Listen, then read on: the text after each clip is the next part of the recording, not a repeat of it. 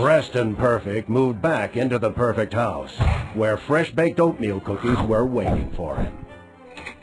Betsy Berger ended her fling with heart disease and was last seen dating her cardiologist, Dr. Deerhart.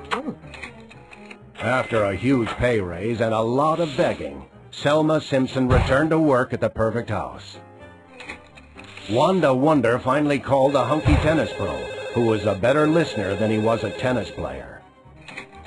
Patty Perfect is founder, president, vice president, secretary, and treasurer of the Housewives with High Blood Pressure Healthy Hills chapter.